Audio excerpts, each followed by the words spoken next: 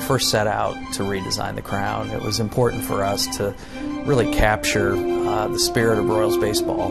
The crown has always been that iconic piece that our fans have identified with. So we reached out to really, who we felt was probably going to take a great deal of pride. We went with a local company, the Zahner company, who has done some fabulous work all across the country, all across the world with metal products. When we created the crown, we were involved with creating a digital solid model of the piece. And you have some images behind me here on the board of the general geometry, but we do it on computer. So everything is laid out to the very precise increment. The material we're putting on there right now is a gold interference-coated stainless steel. It has its own life, so as you walk around it, it changes. To me, that adds a whole artistic level that I don't think we've ever seen out at a baseball stadium.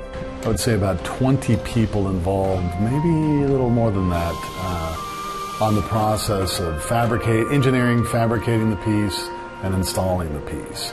And we involved another local company, Mark I, to do the electrical that creates the lights on top of the balls, and that was kind of amazing activity itself, trying to incorporate all that into these balls on the top of the crown. This crown is much more three-dimensional than the old crown. It has scalloped edges that are built into the radius of it, which, again, because of the material we use to clad this, it takes on different lights and it becomes three-dimensional. It doesn't look like a flat piece of metal. There's nothing that can deteriorate on that metal that's going to lose its ability to have the color. Now, at nighttime, it's not going to look as gold because it doesn't have the sun on it. So it's very sensitive to the light, the ambient light around it. So as far as degradation of that, the day it goes up is how it's going to look 20, 30, 40 years from now. I think it was really missed in the 2008 season. We brought on a beautiful new scoreboard. It was the largest video board in the world, and there was something missing on top. And again, we wanted it to be more of a sculpture, a piece of art.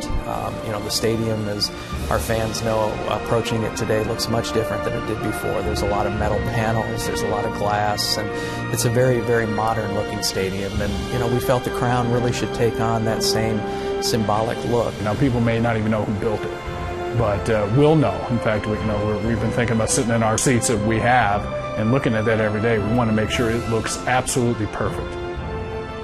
It is different, it is unique, and I'm hoping that our fans have an appreciation for that iconic piece or that piece of artwork that we try to put back up on top.